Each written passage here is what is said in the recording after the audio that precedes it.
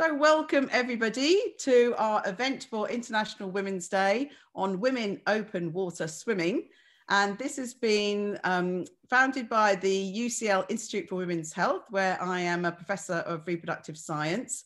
And we have been running 5 events for International Women's Day, which we would normally do at University College London, where we all work. But obviously we're now doing it on Zoom, another Zoom. But the Institute has the aims of making a difference to women's and babies' health. And with this International Women's Day, it's an absolute pleasure to talk about women open water swimming. And I'm quite new to winter swimming. I'm one of these people that could never go past water without wanting to jump in it.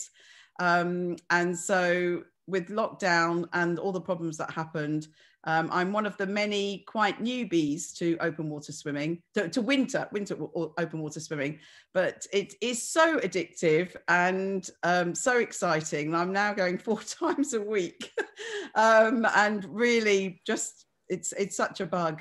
But it's not a simple thing. It is something that I think you need to read up on and think about very carefully.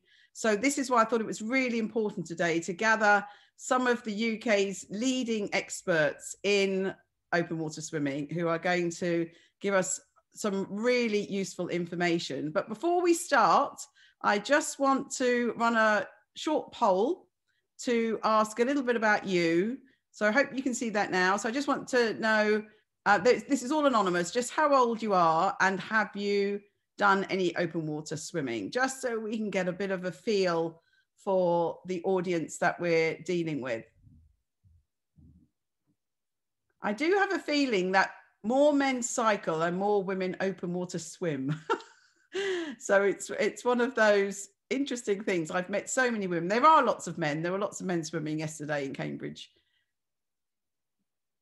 So we've got a few more. We've got 86% voted so far. I'll give you another few seconds.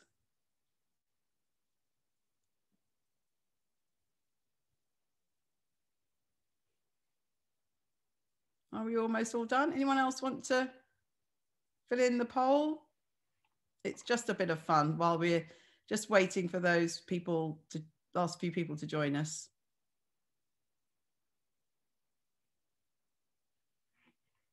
Excellent. Right, I'll stop it there and share that with you. So this is something else that I'm very aware of. The majority of people listening now, 67% were 46 years and over. And sorry, my mouse is playing up a bit today. Have you ever done any open water swimming? So 63% have said yes a lot. 32% said yes a bit. Very technical terms I thought we'd use for this poll. And 4% said no, but I'm thinking about it. And 1% said no.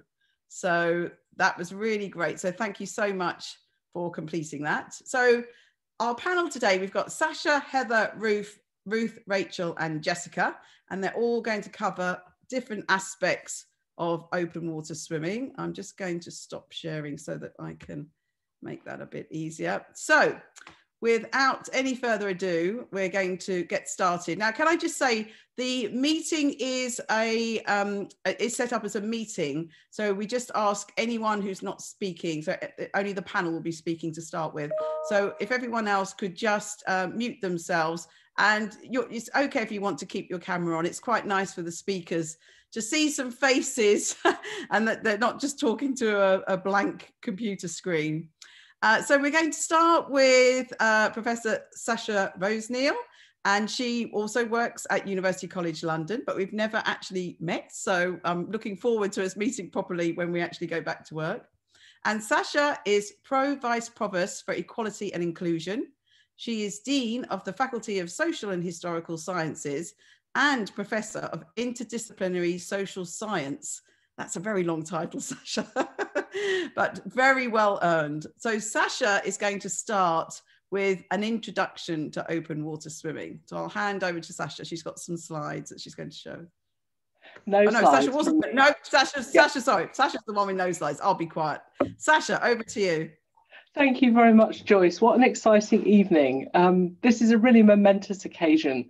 We were sold out, but up against the salacious royal gossip temptations of the Meghan and Harry interview, we've all chosen 90 minutes of talking about open water swimming.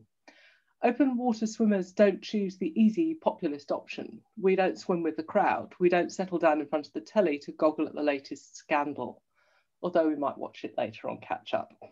Risking the conceit of thinking I know a little about how we see ourselves, we do our own thing. We're adventurers, individualists, we go our own way. Yet there are, paradoxically, a lot of us these days, adventuring individualists going our own way. My contribution this evening, as a sociologist of contemporary social change and a passionate open water swimmer, is to offer you some reflections on this phenomenon and why it matters to so many of us, and potentially to our collective future. There are about 190 of us and rising gathered here on Zoom on this International Women's Day evening to think together about women and open water swimming. In 3 days' time, it will be 1 year since the World Health Organization declared COVID-19 a pandemic. I want to suggest that there's an important connection between these two events.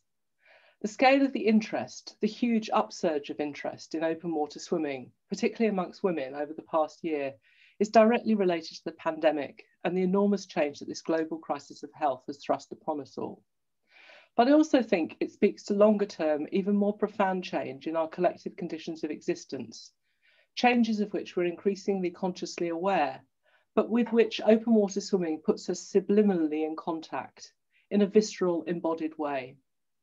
Open water swimming, and especially open water swimming for women, has some of the characteristics of a social movement. Social movements are collective psychosocial phenomena. They speak back to the psychosocial conditions of their time. They're shaped by and reflect these conditions, and they're an agentic collective attempt to seize control of these conditions, to change them for the better. They mobilize our emotions, our passions, as well as articulating a vision of a better world. In recent times, there appears to have been a groundswell, a rapid, spontaneous growth in open water swimming, or wild swimming as it's often called, with a heightened speed and intensity of growth during 2020. Although there have been a small number of passionate advocates of open water swimming, writing books and blogs and the occasional article for many years, it's only more recently that journalists have really cottoned on and have started publishing dozens of features about open water swimming in the mainstream media. Every few days, Google's algorithms, who know me all too well, inform me of yet another article from somewhere in the world extolling the virtues and pleasures of open water swimming. I can barely keep up. Indeed, at times there have been so many I've almost been on the verge of being put off this craze. After all, I'm an adventurer, an individualist. I do my own thing. But more generously, to those who are newly discovering my long-standing passion, this publicity has rightly identified the growth of open water swimming and has served to amplify its popularity, encouraging more people to give it a go, breaking down some of the many barriers, social, cultural, and psychological, that prevent people from swimming in open water. Writers, journalists, photographers, and filmmakers have been drawing the attention of wider publics to this previously rather obscure and recherché pastime, once the prerogative of, on the one hand, bohemians and drunken students who launched themselves naked into the Cam from bucolic dew-sprinkled summer meadows, and on the other hand, hardcore triathletes in neoprene churning madly through the icy waters of a lake in a dense, rather frightening crowd of overtrained athletic bodies. These cultural commentators have spotted an emergent trend, and casting their gaze on those who are already doing it and who are loving it, they've made open water swimming more imaginable, more accessible to people, and perhaps especially women, who might never have thought that they could swim outdoors in rivers, lakes, reservoirs, or sea at any time of the year, in any weather, and without always having explicit authorization and organization. It's been a year, unprecedented within our lifetimes, of limitations on individual liberty. There have been variously and repeatedly lockdown. We've been locked down, confined within our homes, our localities, our national borders, restricted in our ability to travel, to socialise, to do as we please. However much, consciously, intellectually, rationally, politically, we might accept and understand the necessity of these interventions as public health measures for the collective good, at some level, we're all, I suspect, yearning for the everyday ability to do as we please, to spontaneously pop round to a friend or neighbour's house for a coffee, or to the local pub for a drink, or to take that trip further afield planned months in advance, but now cancelled. The previously taken for granted liberties of ordinary life are in abeyance. There's a sense of life being suspended as the days and weeks tick by. Moreover, we've all had to learn very suddenly and very fast that physical closeness, touch, the proximity of human bodies, and above all, the sharing of air with others is potentially dangerous. Now, for far too many women, for too many people, women especially, this isn't a new revelation. Experiences of violence and intimate violation have left traumatic legacies for far more people than has historically been acknowledged. But for physical closeness, touch, proximity of human bodies and the sharing of air to be publicly known and stated as dangerous, and for there to be government edicts against them, is new in our lifetimes. We've had to engage as individuals and as a global society in a mass sensual recalibration, a relearning of instinctive bodily habitation, spacing ourselves out, developing an acute awareness of our physical boundaries and of incursions into the protective shield of social distance. For those of us lucky enough to be confined to our homes rather than working on the front line of healthcare, transportation, and the provision of essential services, lives previously lived in 3 dimensions have been flattened and boxed into a computer screen as we spend our days in a seemingly endless cycle of video calls with distant colleagues, students, clients, friends, and family. And for those with family responsibilities, especially, of course, women, all this with children at home and out of school for months on end, needing care and attention in a whole range of ways, and elderly relatives and loved ones with health conditions sequestered by law out of bounds. Against this backdrop of regulations and restrictions, it makes perfect sense that thousands more people, and especially women, have been discovering open water swimming. Because open water swimming is a practice of freedom. Entering any body of water and moving through it, propelled by your own energy, finding the pattern of breath that maintains the rhythm of arms and legs working in harmony, is to experience an alternative dimension of human agency, released from contact with the ground and the quotidian reality of earthbound movement. The sensation of being immersed in water, its soothing smoothness, the lack of resistance as you feel your body's power and potential, no longer tied down or held back, weightless but strong, there is freedom in swimming. Especially perhaps for those of us who've never found pleasure, as others do, in running, or for those of us whose bodies haven't been coded as and haven't succeeded to be conventionally athletic. But how much more so when you swim outside, when there's no roof above you, when there are no walls around you, no steamy windows, no shouty, echoey voices, no high-pitched screams, no bombing children, no pervasive smell of chlorine hanging in the warm air, reminding you of the danger of human contagion, of the need to keep germs and viruses at bay. Outdoors, it's altogether quieter, and the air is safe to breathe, free from aerosol transmission of coronavirus. And then, how much more freedom still when you swim in open water, without the monotony of 25 or 50 metre turn and return. The water stretches ahead with no hard end, no brick wall. When there are no lane dividers hemming you in, no lines on the bottom keeping you on the straight and narrow, when you can swim queerly, finding your own route at whatever strange angle pleases you. When there is real space between you and your fellow swimmers, and no stress about matching your pace with the label at the end of the lane, when there is no lane rage. No need to make a snap decision. Am I slow, medium, or fast today in this pool at this time of day? Who else is swimming? How do I compare? No need to obsess about whether I'm annoying those coming up behind me. You might have noticed I'm talking in the first person now. I'll own these less than honourable thoughts. Why are these dawdlers cluttering up my lane?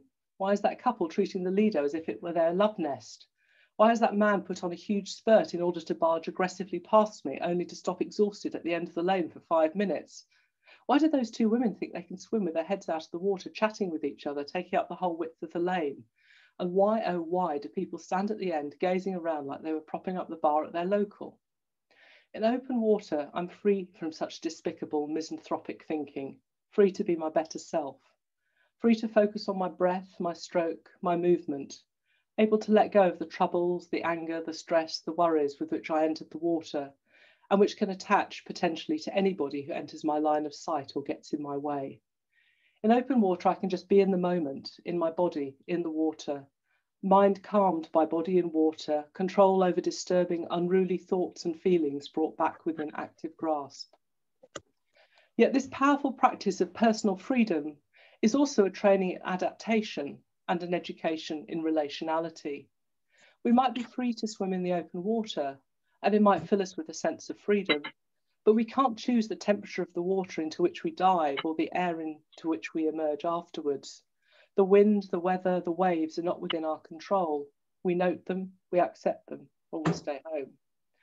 As the days shorten and the temperature falls, we adjust.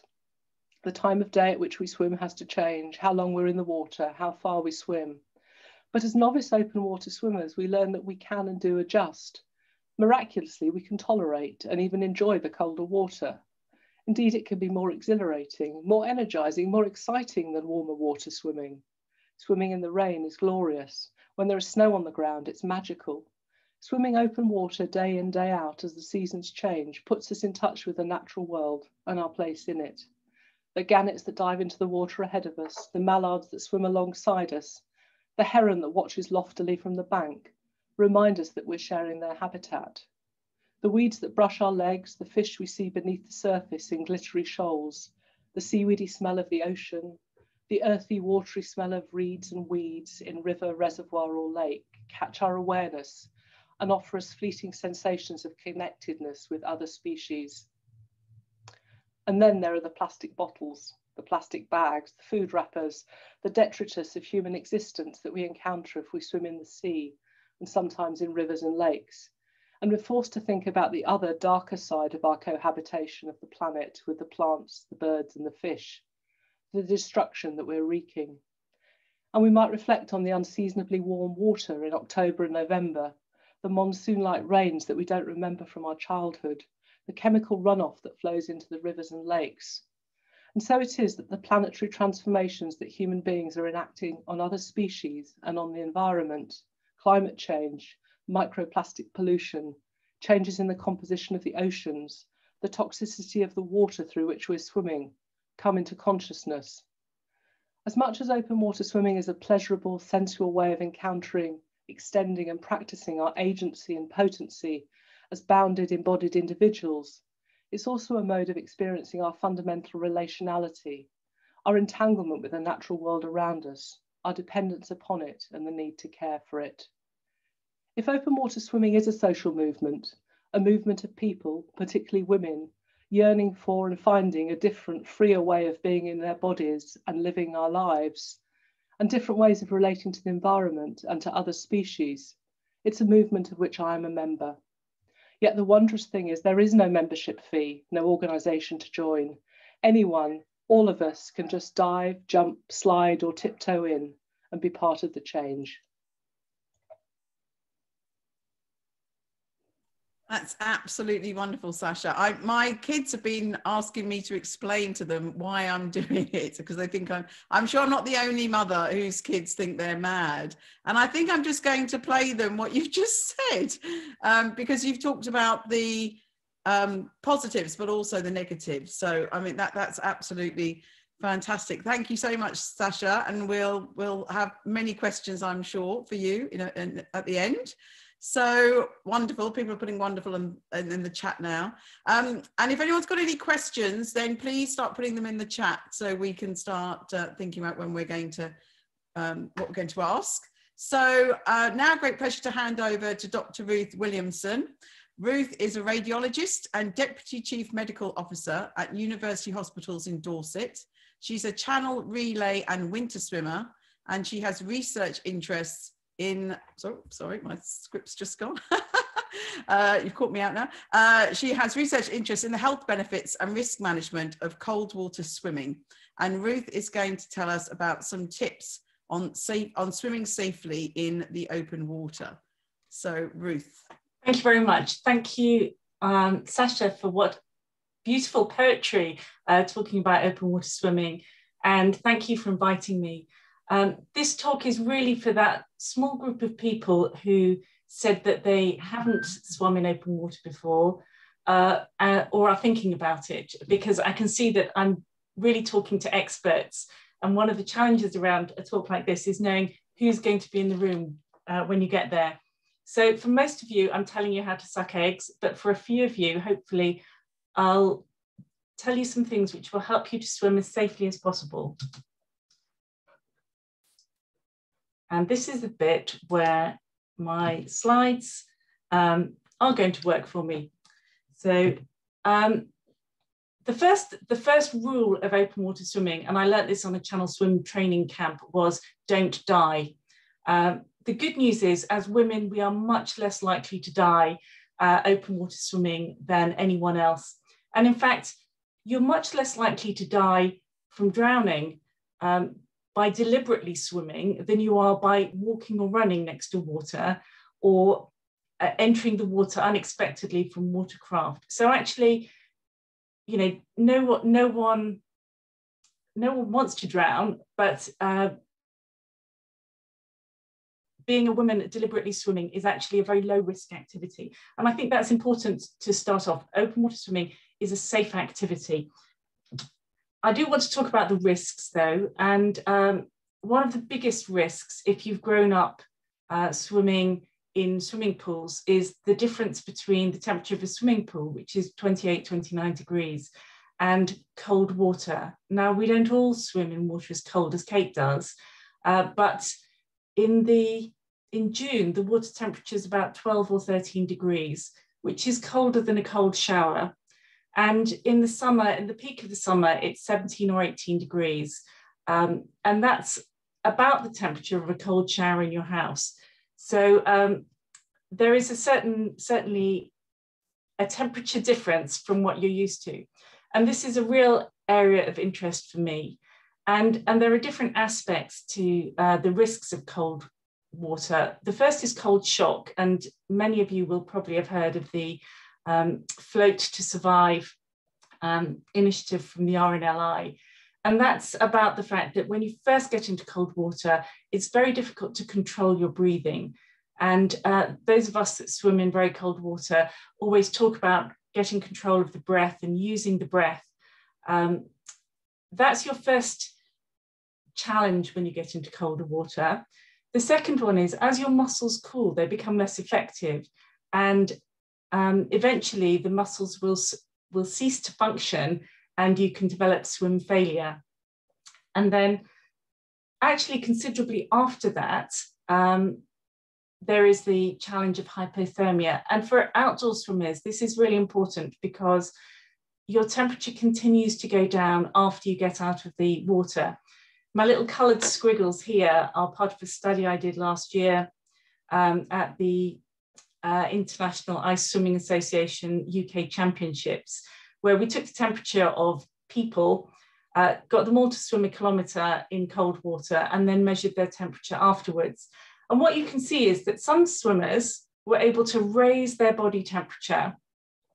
Most swimmers came out colder than when they went in, and a few people got below this red line of 35 degrees core temperature. So a couple of swimmers became clinically hypothermic.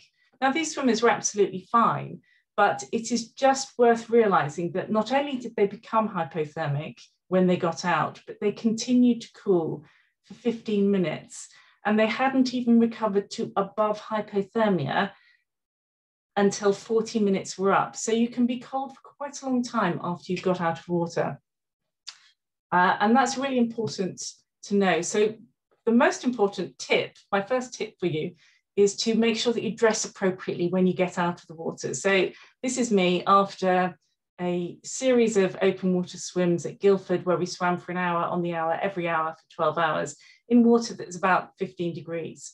And you can see my Shaq Sharks hoodie, and you can see my scarf and my hat and my thermal leggings and my fake goose down jacket and my dry robe. And then underneath that, I've got a thermal vest and a t-shirt and a vest top.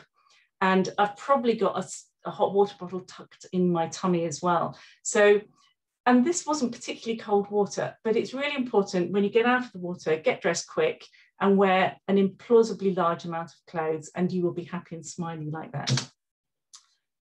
The reason that people tolerate this kind of North Norway swimming is that the body does adapt, and the best way to adapt is by swimming regularly. So little and often is a good way. This is some imaging, because I'm a radiologist, of the way that the body develops its brown fat, which it increases as you cold acclimatize.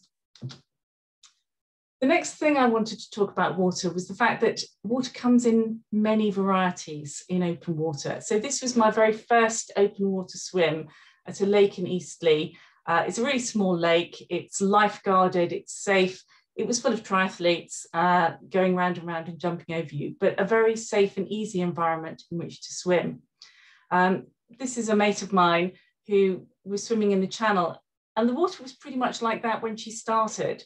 But by the time her swim was aborted, you can see that it was significantly more challenging to swim in and became unswimmable. And so my next tip is, whatever water you're in, think about not only how you're going to get in, but also how you're going to get out. Because as I learned early in my swimming career, getting out when it's big and wavy is often much harder than it is getting in. So we always talk about making really good decisions out of the water before you get in the water. And one of those is whether or not to get in, and two, being sure that you can get out before you get in. Once you've got in the water, there's a few joys and pleasures for you to meet. And I'll just mention a few of the ones which I think are important. So E. coli and other bugs, you find these everywhere, both in the sea and in fresh water. And that's often after heavy rain. And I certainly think very carefully about when and where I'm going to swim if it's been raining heavily, which it seems to have done for months and months and months. If, like me, you are a contact lens wearer, then there is a particular bug called acanthamoeba, which is one that can damage the cornea, the surface of your eye. And if you go to an optometrist or an optician, they'll tell you that you mustn't swim wearing contact lenses. But if you go to Moorfields Eye Hospital, they will say, you can swim wearing contact lenses. And frankly, I can't see if I'm not wearing contact lenses. And I haven't been able to find a pair of prescription goggles that fit well enough to swim. They say you can swim, and they give some really good advice on their website about how to swim with contact lenses and how to keep your eyes safe. The next thing that we encounter are the things that sting, the envenomers. And the two that I've met most frequently are jellyfish and weaverfish. And in Europe, the good news is that the treatment for these is pretty much the same. So get yourself away from the thing that stung you. Weaverfish lurk in the sand, and jellyfish lurk in the sea. Get yourself out of the water, and then apply heat. So anything as hot as you can tolerate will deactivate the toxins, and it works incredibly well. I remember treading on a weaverfish and being able to go to a friend's house where she put very, very hot water in the bath, and I dunked my foot, and it recovered incredibly quickly. The other two hazards are our very favourite jet skis, which move at great speed and not always with the same perception of swimmers in the water that we have. And so one needs to be cautious if they're around. And if I see there are jet skis out, I will wear a tow float to make myself as visible as possible. And then finally, we need to talk about sunshine. I know in the UK we don't see very much of it, but it is there, and you do not perceive the sun burning you when you're swimming in open water. And you can all see that I am a very fair-skinned white woman, and I have got sunburn in March by just not appreciating that the sun will damage my skin at any time of year. So wear sunscreen. The plus side is that you get loads of vitamin D, and I'm pretty proud that most years I've got a swimmer's cross on my back throughout the year. Not this year because of lockdown, but mostly I do, just a bit of gentle tan, but I do wear sunscreen, and it's really important, particularly if you're fair-skinned like me, that you do that, even when it's not particularly sunny. My next tip is to use the power of the people with whom, the swimming community. This is once I graduated from the lake, I joined this group of Durley Sea Swims. They swim in Bournemouth. They had a Facebook page and I happened across them. What I didn't know, I just thought they were an open swimming group, but it turned out that they were all training to swim the channel. And so accidentally, I found myself a couple of years after joining the group, jumping off the boat in the middle of the channel at 3 o'clock in the morning as part of a channel relay. So you kind of had to be careful of your company because you may find yourself doing crazy stuff, which for someone who a couple of years earlier was a sort of 20 lengths in the local pool breaststroker, it was quite a big journey, but one that I've absolutely embraced. So yeah, learn from those around you. I reckon that most open water swimmers are a generous bunch. Most of what I've learned has been from these people, either what they told me, what they've done, or what's happened to them and what I've then researched and learned from them. Some of them have also participated in my research, and anyone who's interested in their core temperature, come and see me in my special probe. My last tip though is to remember that you are you and that we're all individuals and that you should always swim your own swim. So it may be that, you know, you're swimming next to your mate. This is my mate Deborah, who was training to swim the channel at the time. It wasn't that warm and I quite happily wore a wetsuit. If you need to wear a wetsuit to be warm, to enjoy your swim, wear a wetsuit. If you want to get in the water on Christmas Day without a wetsuit on, that's absolutely fine. If you want to wear a tow float to be better seen, that's great. It's your swim, do it your way, and don't be pressured to get in the water when others do, to get out of the water when others do, or to dress in the way that others do. I love open water swimming. I love the fact that it's a great leveler, that it doesn't matter what shape or size you are. You can't tell how well someone can swim till they get in the water, and then all you can see is a swim cap and some arms. So that's really all I wanted to say. Here are some resources. These are all the Google searches I did to get to exactly the page that you would want. And these are just lots of people who will help you on your swimming journey. So thanks very much, everyone. Ruth, that was amazing. I'm sure that even those people that tick that they do a lot of open water swimming would have learned something there. I've realized there's so much to learn, and for me over lockdown it's been a real pleasure to read and watch videos and listen to blogs and things to learn about this. It's something that's given me a great way to occupy myself, I think the community I've met, they've not pressurized people into, you know, everyone should be in skins or whatever. Today I know my friend Becky's on, she goes in skins and I go in a wetsuit, and everyone's always very accommodating to however anyone wants to swim. And you've really given us really key information, and I agree that Facebook has a lot of resources out there. There's so many great swimming groups, and I'm sure people will find a local group.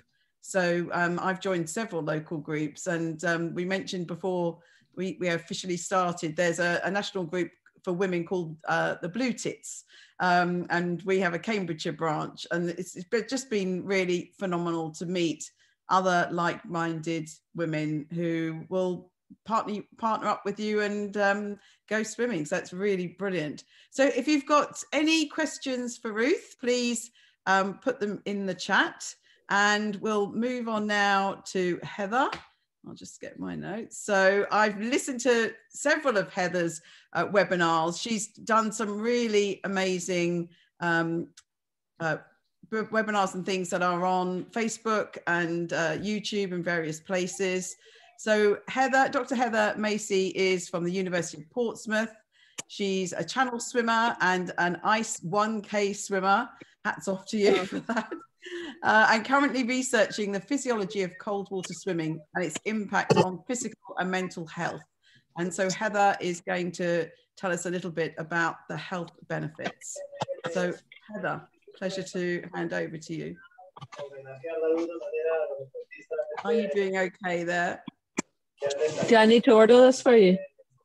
We've got your slides up, but we can't see. It's come up as Jan Halliday. Have we lost Heather?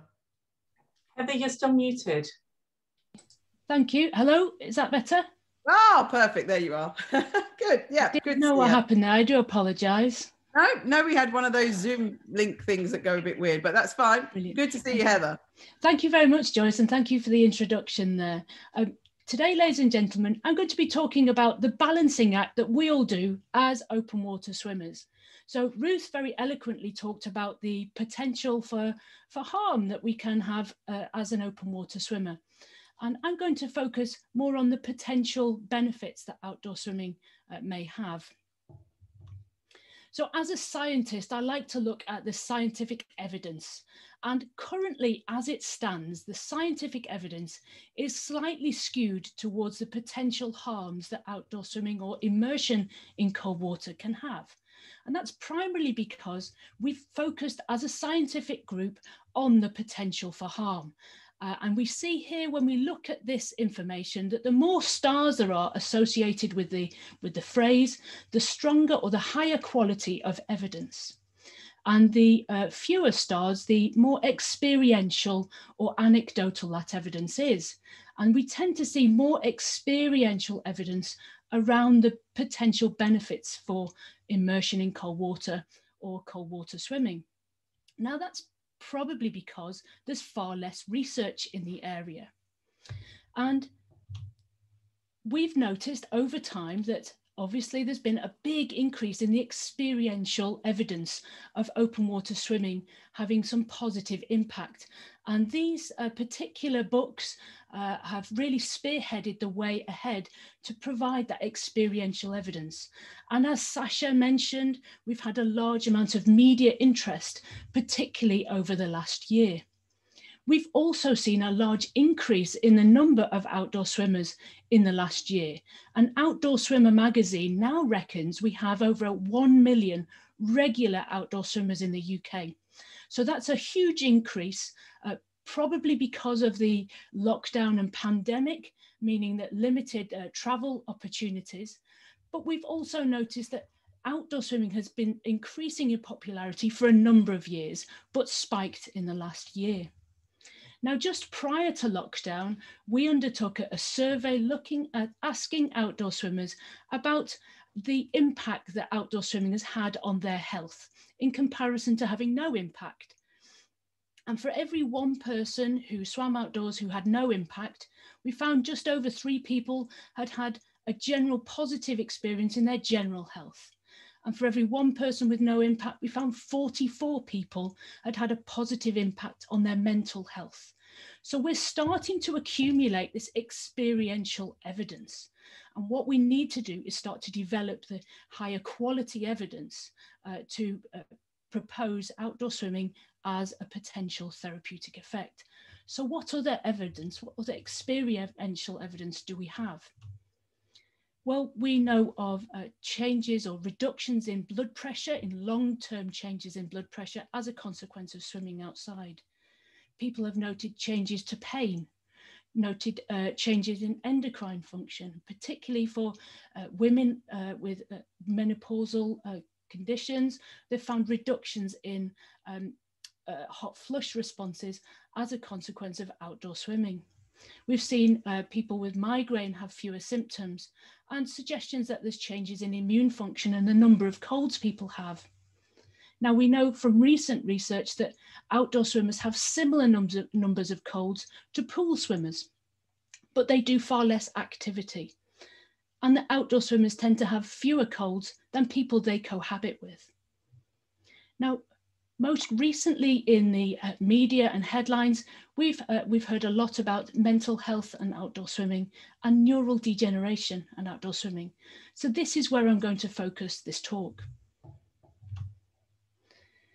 So in terms of mental health and well-being, we know from the scientific evidence that just being close to water, not in it, has an impact, a positive impact on our well-being. And actually just looking at pictures of nature, either on a screen or on a wall, can actually improve that well-being as well. We know activities outside in nature also improve mental health, and as does exercise. We know from swim along interviews that outdoor swimmers feel more connected with nature They feel transformed in terms of their body and identity, and they feel reorientated or reset as a consequence of their swim. So what about the potential for therapeutic effect? Well, we know of a case study where the case was able to reduce their medication and come off their medication for depression because of starting to outdoor swim. And when this case study was complete, had been off their medication for 18 months. So that's one person, but what about more people? Well, since then, we've undertaken some research with novice outdoor swimmers and also people that were watching on the beach during their swimming program. And we looked at indices of mood, noted by the positive and negative changes here, and well-being. And in the swimming population, just after one swimming session, we see large increases in positive mood, and we see reductions in negative mood. So that post-swim high is in operation. We also see longer-term changes in reductions in negative mood states and improved well-being in just nearly 70% of our swimming population. Now, the beach watchers also had some improvement in well-being, but not to the same extent. Now, we do have more ongoing research at the moment in people living with symptoms of depression and anxiety, but please watch this space. We haven't finished that work, so we'll talk about it when we have. So another thing that's been in the media quite recently was looking at outdoor swimming or water immersion for a cure for dementia. Well, let's have a look at the research behind that. And that was undertaken at Parliament Hill Lido, which is this picture here that you can see on your screen. And what the group did is they had a group of outdoor swimmers that swam in this Lido. And they compared them to a Tai Chi class that used to just do their class on the deck of this very same swimming pool. Now they compared them for RMB3 protein, which really helps to reduce the neural degeneration, which may lead to conditions like dementia. And they found in the outdoor swimmers that they had elevated levels of these RMB3 proteins. Now, they're not suggesting, therefore, that we should immediately find people living with dementia and put them in cold water. What they're suggesting, though, is that we find the potential causes of this potential therapeutic effect, and not just for dementia, but for every other condition we think may have therapeutic effect. Let's have a look at the potential causes or mechanisms. How long should that immersion be? How does that immersion cause physiological changes that you can see here in blue that may impact or have therapeutic effect? Is the therapeutic effect as a consequence of a psychological cause due to just being in nature, having that element of challenge or achievement? Or is it related to the social groups that are formed as a consequence of the activity that people are taking part in? So we're really at the dawn of potential research for a therapeutic effect. And yes, we need to address the risks, but we also need to address and have more research to find definitive evidence that outdoor swimming may have. Who has the effect? What is the effect? What mechanisms or causes are there for that effect? And how do we exploit that pathway or that therapeutic effect so that those who are not able to get into cold water are able to have that therapeutic opportunity? Thank you very much for listening. Thank you so much, Heather. And yeah, I just love hearing that talk. I heard some of it on a previous webinar that you did. And I just think the high that I get for the day, I'm in the car and I'm dancing to every record on the radio and just smiling for the whole day. And it really has kept me sane. As I've said earlier, it really, I think without the winter swimming, I really would have lost it this winter. I think it's such a hard position for all of us to be in, and we've all got to do what we need to do. And we've got some great questions and comments coming up, but I'd love now to move on to Rachel Ashe. I first heard Rachel speak at a Sheffield open water swimmers. They did a wonderful series on a Monday evening. I think they did 4 or 5 sessions, and they talked about many things, about swimming in reservoirs, about trespassing, and the Black Swimming Group talked about their experiences with open water swimming, which was really important. And Heather did a whole session on her work. She is founder of the Mental Health Swims, a community that empowers people of all body shapes, age, colour, background, gender, sexuality and ability. And it's a really wonderful work. So I'm really looking forward for you all to hear about Rachel's work on mental health swims. So I'll hand over to you, Rachel. Thank you. Hello. Yeah, I'm Rachel Ashe, and I founded Mental Health Swims, which is a large, well, it is a large community now of swimmers across the UK. So, hold on, I'll just click on this. I was thinking about International Women's Day and kind of how I think we are part of a long line of women who have been trying to make changes in the world, and how, as a person who has always felt that they don't fit in, I am adopted and I'm mixed race, I am queer, I'm also fat, and I have a really stigmatized mental illness, which means I really know what it feels like to not fit in. And in 2019, on New Year's Day, I was staying with my parents. It wasn't that long after getting my diagnosis, which is quite complex. It was quite difficult to come to terms with, and I was on medication which had horrible side effects.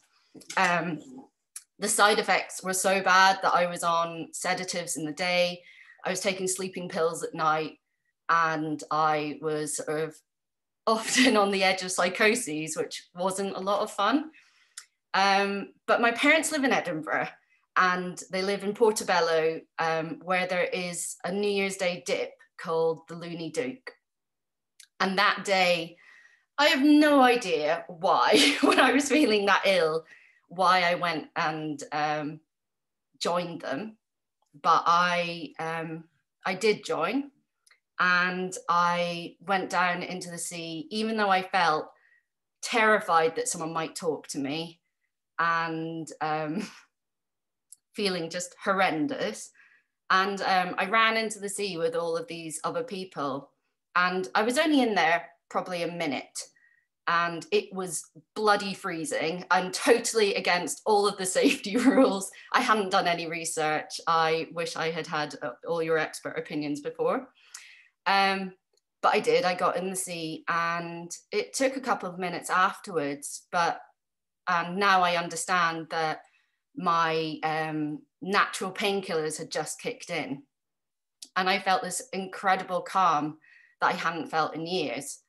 And it was a life-changing moment. So I promised myself that I would swim every month that year, and I did.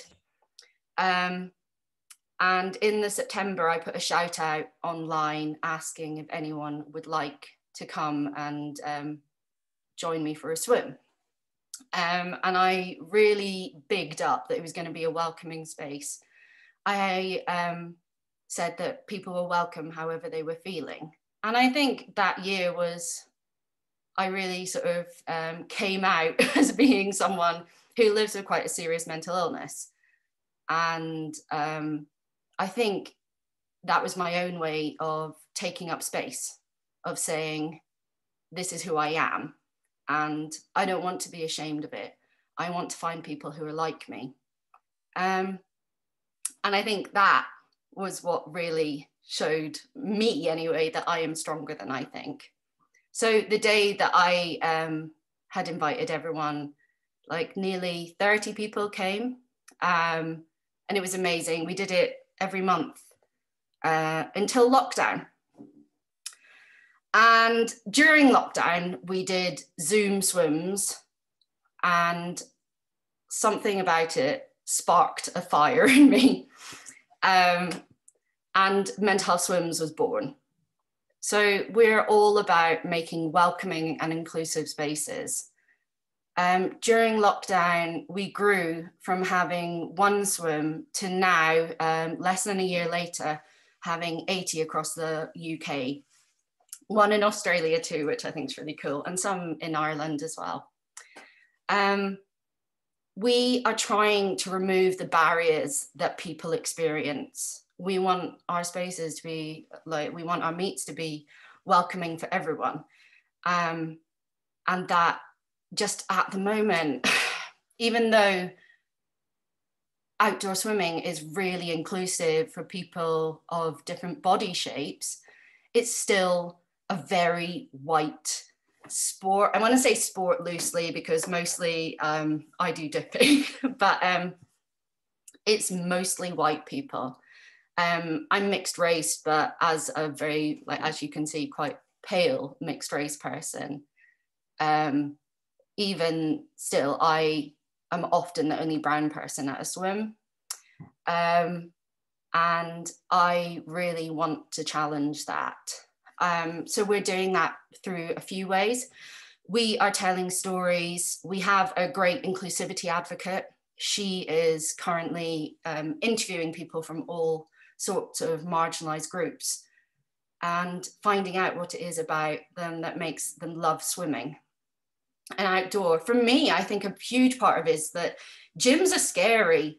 Swimming pools for me are scary. If I get too hot somewhere, that can like trigger a massive panic attack. So being outside, being in the fresh air already limits those sort of triggers. I think when we talk about accessibility, I want anyone from any budget, you know, anyone who lives on any sort of budget to be able to come along. We're working on trying to make sure that all of our swim hosts in each location has a flask, because not everyone has a flask at home. Not everyone has a swimming costume. So I say, if you want to wear leggings and a t-shirt, you can wear leggings and a t-shirt. Another barrier that people have is like actually going to a group. It can be really scary. So we always have a giant pink pirate flag, like you can see in the picture. This is so that people can find us on the beach.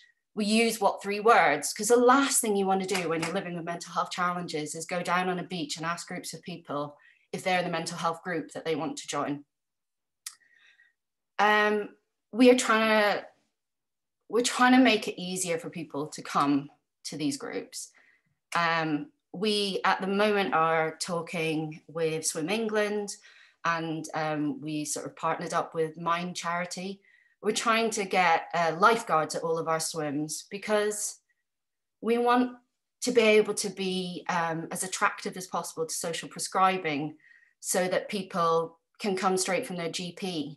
Because when you're using just social media to advertise your swims, you are relying just on the pool of people who use your social media. So at the moment, like the majority of people who are following mental health swims on Instagram are white, and generally probably quite white and middle class as well. So by putting things in place, putting these safety things in place, by making sure that there's enough people there to support, to welcome people, to ensure that they're okay and having a great time, means that we open it up to people who might not otherwise have chosen to do cold water swimming. We welcome people who even just want to have a paddle as well. So what is the answer to making spaces that are more inclusive? This is a question I've been talking to organizations about a lot recently, and there isn't an easy answer. I think the really terrible thing is, like, all of the amazing women who've come before us who have fought to be in spaces where they weren't welcome. It's the same for people who are from marginalized groups, and it seems incredibly unfair. I never thought that I would be welcome in these outdoor spaces. It's why I don't go to swimming pools. It's why I don't go to gyms. I thought that living with mental illness meant that I would be better staying at home and hiding. And I think the thing I want to say to all of you is, if you're afraid to be places. I think taking that step and going, taking up space, like going to places where people don't expect you to go, that shows others that they can do it too. And that's a really powerful thing. I think sometimes we perceive our weaknesses, which actually, our perceived weaknesses can actually be strengths. Part of my diagnosis is that I can be quite compulsive and that's not always very safe. But when that compulsiveness is channeled into doing something that I really believe in, that I'm passionate about, it then actually becomes something really useful, something really powerful. I think recently I've been telling myself that it's actually okay to be a difficult woman. It's okay to speak up. I may not have the education that I need to be, sort of, that I should probably have to be saying these things, but I think we all have a right to speak. Something I say to myself every day, and it's kind of a difficult one sometimes because I don't always believe it, is that I'm allowed. That I am allowed to share how I feel. That I am allowed to turn up even if my mental health is not great right now. That I am allowed to tell you what I think of your ideas. I'm allowed to be here. And I think it's really important you know that so are you. You were also allowed. And I think that we are stronger than we think, even if it feels really scary. Thank you. Rachel, that was absolutely stunning, really, really. And when you gave your talk last time for the Sheffield group, I was in tears, and you are absolutely inspiring. There's so many comments in the chat about how amazing you are. And we had a International Women's Day session earlier today called Race and Reproduction, where we talked to a number of women from different minority cultures about the issues. And one thing we were discussing was seeing someone in a situation who looks like you, and that maybe you might be in a fertility clinic waiting room and you don't see anyone else that looks like you, or, you know, we're all different places. And I think you've really mentioned that in your talk, that if you go open water swimming and you don't see anyone that looks like you, it can be a bit daunting. And you are really a person who's leading this to get more diversity and inclusion. And I think it's a really great community. You know, everyone would be really inclusive, but it's getting people there and getting them the encouragement to do that. And you really are leading on that. And for people with mental health issues as well. I just love everyone loves what the chat's gone mad with all these wonderful comments. So please read them. So we have got lots of questions and things, but I'm going to move on to our last speaker, and it's a real pleasure to introduce Jessica Hepburn. Jessica and I met many years ago, and she's been really, really inspirational to me. She's a fertility advocate and founder of a group that I'm sure she's going to tell you about, Fertility Fest, which is a collection of different events where Jessica and Gabby, her co-hosts, get together, fertility experts and artists who work around fertility and infertility. And Jessica's going to tell you her experience of swimming the Channel. And she's author of a book, which I hope she mentions, about her experience of swimming the Channel. And she's going to tell you why she swam the Channel. And the book is called 21 Miles. And I cried many times through it and just loved her even more after I'd read her book. So I'll hand over to Jessica to tell you about it. I hope she also tells you about what she's planning to do at the moment, what she's been training for. So Jessica, I'll hand over to you. Thank you so much, Joyce. I think following that introduction and Rachel is like pretty impossible, but I will try. Hi, is that John? I say into the receiver. Yes. I found your details on the internet. I was wondering whether you might be able to help me. I'll try, he says gamely. His voice is positively plummy.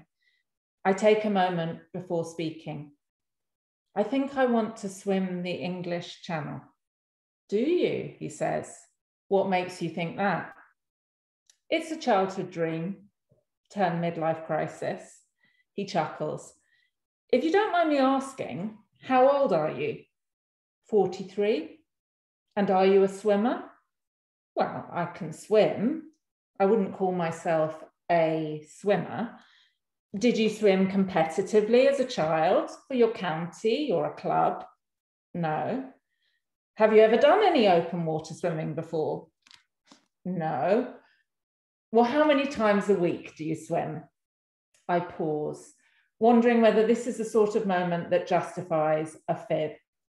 I don't want him to write me off already, but since I started trying to get pregnant, I've all but given up exercise.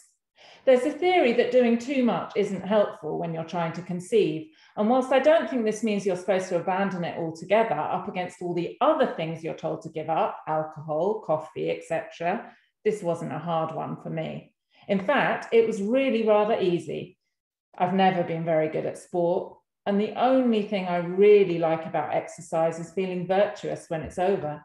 At school, I was the sort of person who had to suffer the ignominy of being last to be picked for the rounders team. But I did enjoy swimming when I was a child, and not just because we always went to McDonald's on the way home. For years, I attended a swimming class on a Wednesday night at the Prince of Wales Road Baths in Kentish Town. The instructor, Max, in his black trunks and red terry toweling t-shirt, would line us up all in the pool in speed order. I was always towards the back. Everyone used to joke that my best stroke was breaststroke legs. Then one day, when I didn't get into the school swimming team again, I found myself consoling my dad. It was always harder managing his disappointment than my own. So I told him that it didn't matter that I hadn't got in, because one day I was going to swim the Channel instead. I think I must have read about someone doing it in a newspaper, and I figured you didn't need to be fast to swim all the way to France. You just needed to be able to keep going. And I've always been good at keeping going. That's probably why I've done 11 rounds of IVF. Yes, that's right, 11. I didn't want to mention the number before because I thought it might appall you. So I'm Jessica Hepburn, author, arts producer, and adventure activist. And that was a short passage from my book, 21 Miles, which is about how, age 43, after a decade of unsuccessful IVF and multiple pregnancy losses, I decided I needed to do something different. I decided I needed to swim the English Channel. But at the start, I had no idea what was involved. I wasn't a very good swimmer. As I said, I hated exercise, still do, and the cold. But the one redeeming thing I did discover was that swimming the Channel is a license to eat, and I love food. That's because you can't wear a wetsuit if you want to be an official Channel swimmer, because Captain Matthew Webb, who first swam the Channel in 1875, didn't wear a wetsuit, so you can't today. The only way to keep out the cold is a bit of human padding. So I decided that I was going to write to 21 famous and inspirational women and ask them whether they would meet and eat with me to help me get fat, to swim the Channel, and answer the question, does motherhood make you happy? And 21 Miles, my book, is the story of that journey. Now, you'll have to read the book to find out the answer to that question, if you're interested. But one thing that I did learn is that while swimming, whether you swim for 5 minutes or 17 hours, 44 minutes and 30 seconds, there's a spoiler, can change your day for the better. And sometimes it can even change your life. It changed my life. And although I think I will always be an unlikely athlete, this year I hope to fly out to Nepal, postponed from last year due to COVID, to try and become the first woman to complete the Pond to Peak Challenge, which is to swim the English Channel and then climb Mount Everest. So far, only completed by a handful of men, which is my contribution to International Women's Day today. But in the end, I know that whether I get there or not will be down to another woman. And that woman is Mother Nature, because she decides whether you can swim her seas or climb her mountains or conceive and carry a baby to term. And that is perhaps the most important lesson that swimming in open water has ever taught me. And I love her for teaching me it, because it is a constant reminder that there is something so much bigger and more important in the world than just me. And that is the mountains and the sea. Thank you. Jessica, thank you. I think that was such a lovely way to end our panel discussion today. It's been really heartwarming to hear from everybody. So we have got lots of questions. There's been so many comments in the chat, I've actually lost count. One thing I wanted to mention, some people mentioned in the chat much earlier, there were some comments about things like underwear. I don't know about the other women, but I know some women do put their bra on. But which of you out there, you can put it on the chat. I don't bother with the bra or the underwear. When after I've swum, I just get some hoodie on and some joggers and go home. And it's I love not wearing a bra and underwear. So I thought we'd start with a bit of fun about the nitty-gritty practical things. But there was a discussion.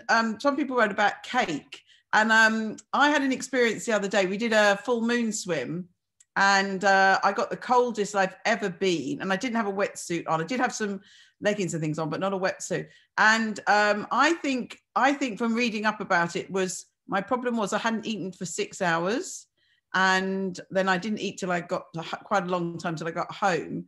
And I'd like to ask Heather and Ruth, is cake a good idea because it's reloading your glycogen stores, and that actually is it just not true? Or make us all, hopefully you're going to make us feel better that eating cake will help warm up your body quicker. Taking Jessica's comment about eating with women, does eating cake have any real health benefits after a swim, or is it just in our head? I think it does. My mum was a cookery teacher, so cake has always been a big part of my life. I have many aunties in Yorkshire, and it was death by cake at half term when we toured Yorkshire and had cake at 11, 12, 3 and 5 o'clock in the afternoon. So I am a girl of cake. Quite how I don't have diabetes, I don't know. I believe that it does. I think putting your glucose levels up a bit helps with rewarming. The shivering response that you get is one of the most effective ways of burning energy. So it generates a lot of heat inside the body, and that energy to generate that heat needs to come from somewhere, and glucose in cake is a really good way to do it. And it tastes nice. There are lots of great swimming cakes, and on another day, I'll give you my talk illustrated by cake of various open water swimming pathologies. You've made us all very happy. Thank you. I must admit, I'm on a no processed sugar diet, so I actually haven't. I know once my friend Vicky gave me some cake, and I did enjoy it. But yeah, I do wonder about that day when I just hadn't eaten enough. Rachel, there was a question for you to tell us more about what's a Zoom swim? Somebody said. It's just when you have like a paddling pool or a bucket of water in your garden, but you do it together on Zoom. It was just a way of getting through that first lockdown. I think probably a lot of you found that if your mental health wasn't always that great, it deteriorated quite rapidly. I think the best of us were struggling. So yes, it was just a bit of cold water dunking in company. Yeah. I did wonder whether you were sitting in your lounges with your swimming costumes on, but yeah, that's so dunking in the garden and just being careful not to drop your phone. Yeah.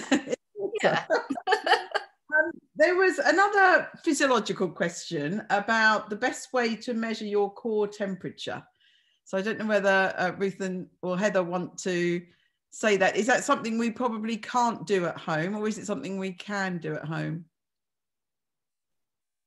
I could think of some. I think Ruth's going to leave that one for me. Sorry, Heather. Yeah, no problem. The most accurate way of measuring deep body temperature for a swimmer, unfortunately, is via the rectum, as I'm sure many of you knew what was coming, because many of the other measures that are used, for instance, the ear probe that's used quite frequently with children, that will give you really inaccurate results. So yeah, I'm not convinced it's exactly a suitable measure for home, but often used in research facilities or in hospitals. Yeah, that might not appeal to so many people. So. And Ruth's demonstrating a rectal probe right now. We don't need to see any more, though. I don't think she wants to show you anymore. So just taking up Jessica's wonderful talk about how I've known Jessica, I met Jessica probably just about the time when she was doing the swim, and I didn't really know what she was doing at the time till I read her book and understood what she went through, really not being a swimmer or a strong swimmer. And in the book, if anyone reads the book, it is amazing about perseverance, because so many people told Jessica along the way, you're not going to be able to do it. You're not the right person. It's a really, really hard challenge. And you've really given it away, Jessica. You did do it, which was absolutely amazing. And with taking up Rachel's talk as well, did anyone else want to say anything about how they're using open water swimming to get over mental health issues and physical health issues? So I know we've got Kathleen on board, and I'm welcoming Kathleen to unmute. So Kathleen, if you're on any of the social media or Facebook, you probably would have seen Kathleen. She's been blogging about her health journey. Is she still on? I am. Oh, there's Kathleen. Hello. Yeah, Hi, Kathleen, everybody. tell us about your journey. Hi, well, I'm a single mum who've got grown-up children and a grandmum. I'm 48-year-old and I've got quite a few health conditions. I have osteoarthritis, fibromyalgia, lipidemia, chronic asthma and severe hypermobility. And last year during lockdown, I'd gone from volunteering because I've also got a degree in public health, but I haven't been able to take up because my back went beforehand. But quickly back to where I was. Lockdown, the first lockdown, I'd stopped getting out, I'd stopped moving, and I'd literally became unable to get off the chair on my own. I couldn't put my own shoes on, and I physically give up on my life. I'd put that much weight on, and I just thought there's no way out of this, absolutely possible, unless I go the gastric bypass, which I did not want to do, go down that route. That was personal choice, but I would have if I had to. Then I saw my sisters swimming in the sea, and I love the sea. I grew up swimming in the sea. We had no water swimming pool. It was Olympic size. It was pit baths. So when I was younger, I was an open water swimmer, which I didn't realise. And I went, I want to do it. And they were like, no, you. They were like, yeah, do it. I said, no, I can't. I can't move. I can't get down them steps. I can't get on that beach. I can't do it. And they went, just come. So a lot of persuasion. I got up. I got dressed and I went. I fell over on the beach. I don't know how many times. I flashed a moon to the fishermen on the pier. So lovely then. And I eventually got in that water. And oh my goodness, I felt like there was, with a fibromyalgia, sometimes I felt clogged head. And I felt like the fog just lifted. I was not in pain and I could move. And I just felt on top of the world. And then it was the problem, which this is where it gets a bit interesting. I was going in my army. You were talking about clothing earlier, underwear, swimwear, bra and pants, leggings, swim costume, top, you name it. I was wearing it. But I couldn't change. Because my mobility was so poor, I could not change. I was going home in all them wet clothes every swim. and I was struggling to warm up. So with a lot of persuasion, I started layering, I suppose, taking a bit off at a time. And each time I didn't want to do it, but each time I was nagged up by me two very persuasive sisters. I'm one of 8, by the way, they're just 2 of them. So what I was like, so I did that, and then eventually I ended up in a bikini. And they took photos, asked me to post them, no chance. I'll pop my legs off because the lipodemia, I don't know if people know about lipodemia, but it's where the fat cells calcifying. It gives you a sort of a look of a melted candle, and it's mainly at the bottom half of the body and sometimes the arms. So they were like, don't. And I did do it. And I posted in a little swimming group where I swim, which was great. And then during the night, because I can't see, I'm squinting, I'm going like this. Oh, that's all right. It's only got about 54 people in. I didn't realise that open water swimming had 54,000 people in. So I posted in there. I'd walk up to like a crazy frog sound on my phone. Go, oh my goodness. So it was so overwhelming. Then I realised, because of all the positive comments, that I could use this to my advantage, because I've always been interested in health. I've always promoted health. Even though I've had poor health myself, I've always worked with people, and I do a lot of I teach crafts now online, and I also do a singing group as well on Zoom and stuff, just to keep myself busy. And I just can't believe the difference. I now can get up the stairs. I don't use my sticks in the house at all. I can walk short distances without my sticks all of a sudden. I can lift my feet, which I thought was amazing, because I've dragged my feet for years. I can walk lifting my feet. I was practically bouncing. So that meant I can jump the waves, you see. So it's just been an amazing journey. And the amount of people that's messages and for help or support, or just asking questions and about open water swimming, or saying I've like made them the best thing they could possibly do in the back and exercising, because they saw my struggles and they thought, why am I sitting on the sofa doing nothing? So that's just going through it really quick. I've got so much more of a story, but I don't want to plug up the whole thing. So that's me. Thank you so much. So please, I know she's wonderful. Please follow her. Please follow her you'll see her on the swimming groups. And I was so pleased when you came on, when I opened up the Zoom tonight. There you are. I was like, wow, brilliant. I went to do it, and then I forgot, because I'd gone swimming. And then I got an email on. I was looking on my room. Oh, I forgot about that. I better hurry up and get home. Oh, thank you so much, because I think one of the key things that we've seen from people like Jessica, well, all of our speakers is, and Rachel, you know, the inspiration that all of these women are on International Women's Day, really so important. You're just all so inspirational, and every woman I go with inspires me, and they push me a bit further, and it's just so good for our mental and physical health. It's a beautiful community, the swimming community. It has blown me away, really has. It's given us faith in humanity again. What more can you ask for? It really has. And during this really difficult year, I think that's really amazing.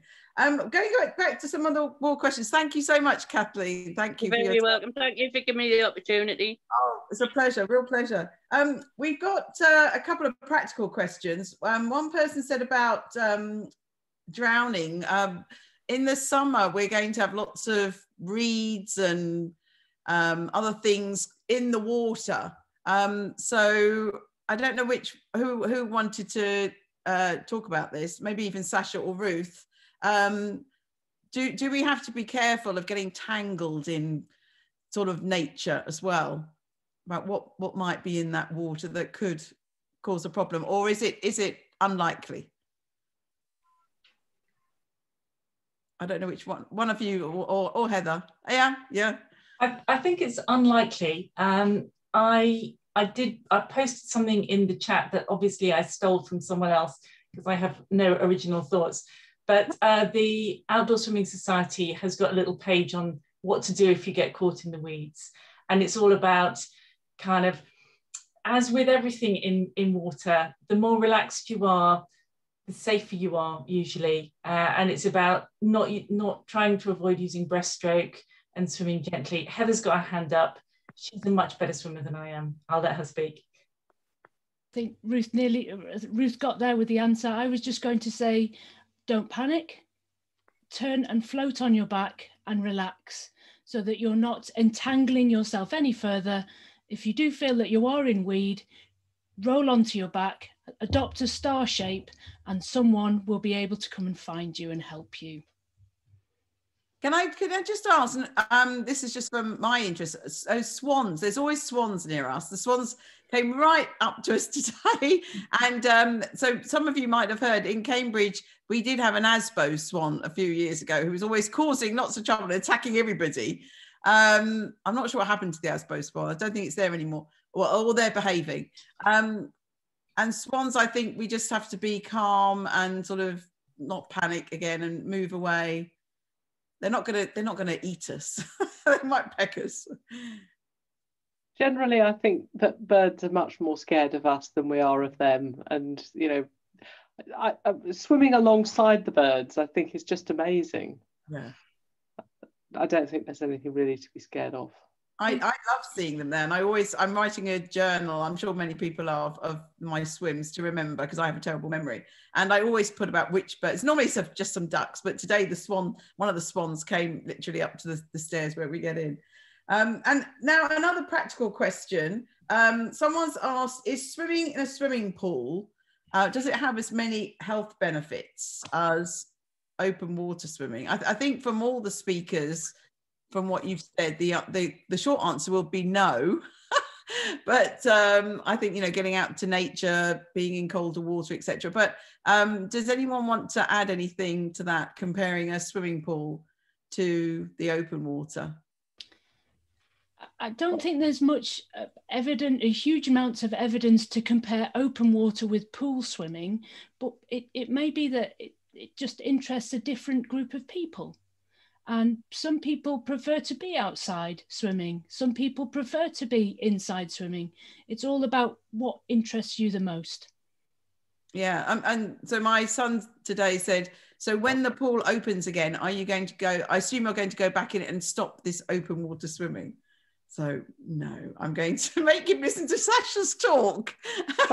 Say, look, this is Professor from UCL. So listen to what she's got to say. Now, we have got so many. There's 99 more comments since I last looked. So we've got about 8 minutes left. So wow, I'll try and look through. So well, I'll just confirm something, and then I think what we'll do is we'll just let all the speakers just do a little bit of a summing up. So I run just a public facing website called Global Women Connected, and I have on there already a post about this evening. So I will go through all the links and things people have posted, and books, etc., that people have mentioned. And I will also, the video will be on YouTube by tomorrow. My Wi-Fi has been really slow. It's taken about 3 hours for the one from lunchtime to download onto YouTube, but it should be there by tomorrow. So I'll put the link on Global Women Connected. It will be on my Joyce Harper YouTube channel. So you can listen to it again, take some more notes and anything you want from there. But there's been so much really useful information that it's a real pleasure for our speakers to be here. And I will also post the YouTube link on all the main Facebook groups. I'm on quite a few of the big UK ones. So I'll post the link on there as well, just to the YouTube video, so that people can watch it. So I just love it if our speakers now, we've got a few minutes left, just if there was anything else that they wanted to add. I mean, I've learned so much from this session. It's been really, really amazing. So Sasha, is there anything you wanted to say to conclude? Well, I'd just like to say what an amazing array of speakers you've gathered here, Joyce. What a fantastic evening. And I'm absolutely confirmed in my belief that open water swimming for women is a social movement. Wonderfully put, wonderfully put. And Ruth. Thank you. I'm so honoured to be in this company. What I would say is it's our lovely environment. Pick up some litter every time you go swimming, and know that you've gained something positive and you've done something positive, and small positive acts can sometimes help your mental health as well. And eat cake. And eat cake, always cake. There's always cake if you swim with me. I'm going to remember that, Ruth. And I'd love to swim with everyone who's on here at some point in the coming year. Heather. I think, yeah, I echo eat cake, but definitely remember this is something that we really enjoy doing, and just embrace that moment. And it's something that 100 years ago and even more, people used to do a lot more. And then with leisure centres and indoor swimming pools, we moved indoors, and it's one of those mad things that we are surrounded by derelict swimming pools from 70, 80 years ago, and outdoor swimming pools, and other wonderful areas that went into the river. In Cambridge, there's lots of historical areas where students swam, anyway, so it's great it's coming back. I think it's great it's coming back. Thank you very much, Heather. And Rachel? Nothing really to say, but thank you very much for having me. And yeah, I hope we get to all swim together at some point. Oh, we're all going to get to swim together. I really, really hope. Thank you so much, Rachel. And we hope that Mental Health Swims grows from strength to strength. And I know that you're going to feel the love from, all the benefits you're providing to people and getting that movement going. So well done on all your work. It's really amazing. And last but not least, she's been last before, but not. Well, Joyce, I've been thinking, like, if you were a body of water, what body of water are you? And I think you are a waterfall, and you are so bubbly and joyous and a total force of nature. And thank you so much on behalf of all of us that have been here tonight for putting this together. You are incredible. Thank you, Jessica. We have a mutual love, me and Jessica. I think she's amazing. And just in the last minute, I've got the last poll just to get a bit of feedback. So did you find this event useful? Yes, no, or not sure? I think we're going to see. Look, it's going up really quickly. And we could all go and watch Megan after this. Not like the people that did. So that was really, really quick. We've got 78% of people voted now. So I'll just give it a few more minutes. We've got, and if you want to have a look, have any comments in the chat, there's one comment just coming in about the Obesity Society and everything, lots of things coming on. So I'm just going to stop and share the results. So 99%, there's only one person who said they weren't sure, but 99% of people, it's always one, it's fine, that's fine. 99% of people said they found this event really useful. So thank you so much. We've actually ended, we've just got a couple of minutes left. What I would just ask, can the panel just stay on when everyone else has clicked off? I just want to try and do a group photo of us, but because we haven't set up in a webinar, it hasn't sort of shown. So I'm just going to press stop recording.